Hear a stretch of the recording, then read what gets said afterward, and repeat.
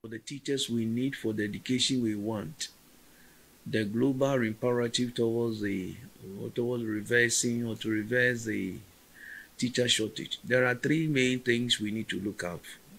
Currently, the teaching and learning environment in the public schools is not something to write home about.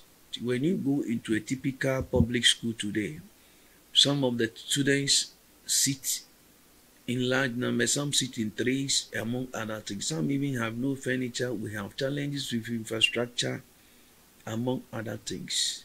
The other thing that we need to address is the issue of providing the tools and the equipment, the TLMs, among other related materials for teaching and learning.